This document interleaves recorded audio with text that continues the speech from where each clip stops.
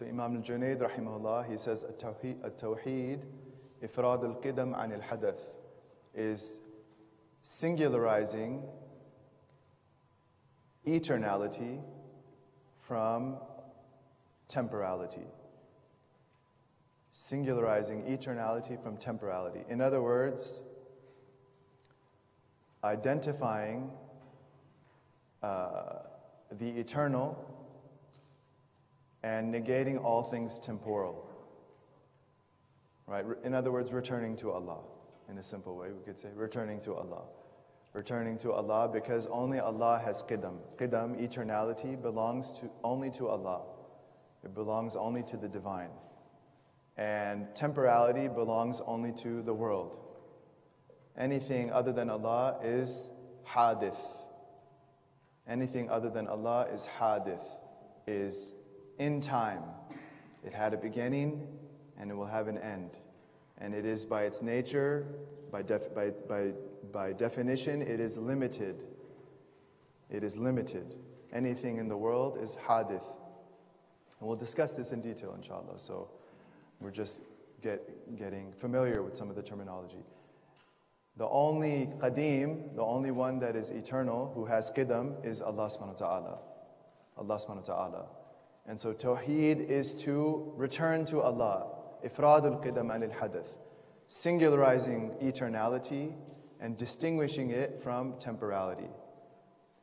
Singularizing eternality, in other words, identifying or asserting, affirming that only Allah is eternal. Affirming that only Allah is eternal. And distinguishing eternality from temporality. In other words, recognizing, affirming that Allah is eternal and everything besides Allah is temporal. Everything besides Allah is temporal. Allah is unlimited, everything besides Allah is limited. Allah is absolute, and everything besides Allah is relative and contingent, dependent. Allah is self-sufficient, and everything besides Allah is dependent and in need. This is why Ibn Ata'illah rahimahullah, he says, فَاقَتُكَ لَكَ ذَاتِيَةٌ. Your indigence, your need, your impoverishment is essential to you. It's essential to you.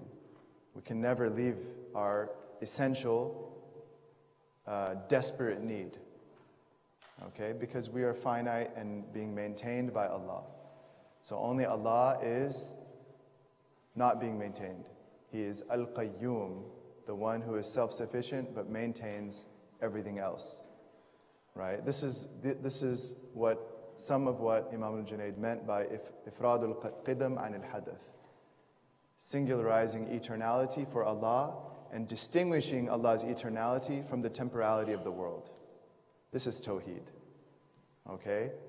So that's the third term that was used for Islamic theology.